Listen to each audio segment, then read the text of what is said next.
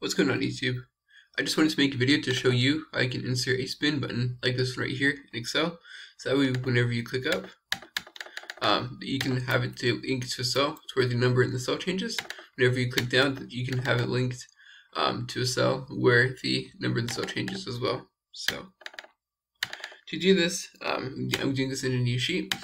First things first is you want to make sure that you have the developer tab on your Excel sheet. Now this, if you don't have this, you can go to File, Options, and then after this you can go to Customize Ribbon, and under main tabs on the right you should be able to, there should be a checkbox unchecked if you don't have the developer tab, but you can check this checkbox right here and then click OK, and you should have the developer tab.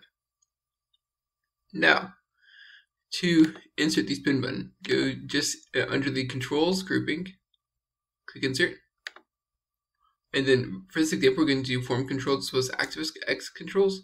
For form controls, we're going to click this little box right here, and we're going to just click it and drag. You can have it be whatever shape or size you want it to be. Let's use this for example.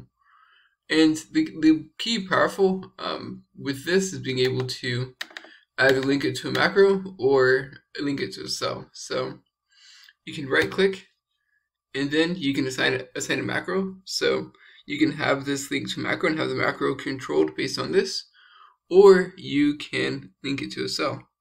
So you can do that. You can do format control, and then under the right most area you can have under the control, you can have the current value set, the minimum value, maximum value, incremental change, and the cell linking, where for the cell linking you're just going to want to click this and then equals a single cell. Click OK.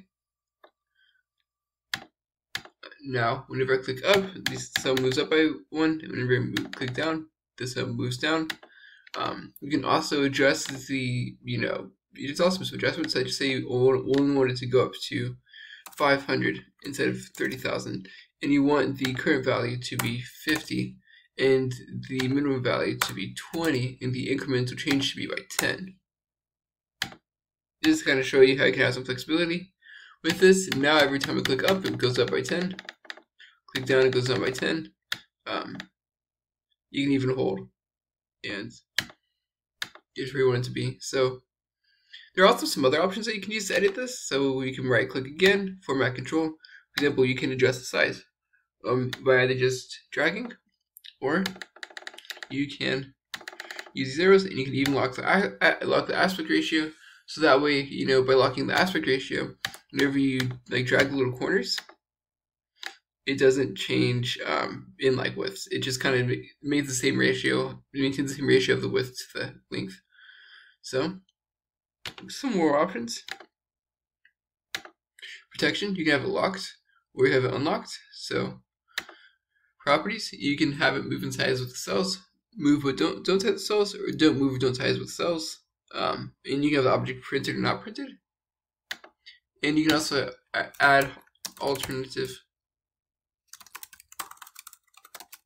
text.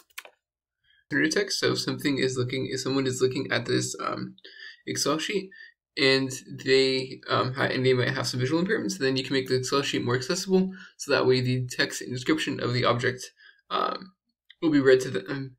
They're looking at the Excel sheet. I'm already kind of walk through the controls. So some things you can do with that. You can also edit 3D shading to kind of change the look. So as you can see, I unclick 3D shading, and it blends into the sheet a little bit differently. And then format control, bringing back the 3D shading. And unfortunately, there's not really as many highlighting or color changing capabilities as I feel like a lot of people would want to see, or at least capabilities that are very easy to edit. You can change these in VBA, but not as much in just normal Excel. So that's it though. Hope you found this tutorial to be helpful. If you did, subscribe, comment. Let me know if you have any questions, comments, or concerns. Thank you for watching. Have a great day.